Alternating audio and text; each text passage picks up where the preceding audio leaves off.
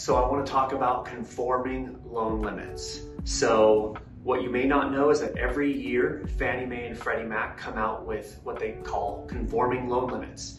And that's the maximum loan amount nationally that they will do a loan for. So if your loan amount exceeds that, you have two options. One is into something called the high balance conforming. And then beyond that is typically referred to as jumbo or non-conforming. So these conforming loan limits are actually quite important because if you are under that amount, you have a much easier underwriting process and potentially better rates and all sorts of advantages for doing that. It's easy to do the loan. So I'm excited to announce that we already here in September of 2022 are utilizing the new 2023 conforming loan limits. And the difference is pretty big. So last year in 2022, conforming loan limits were $647,000. They've bumped that amount all the way up to $715,000.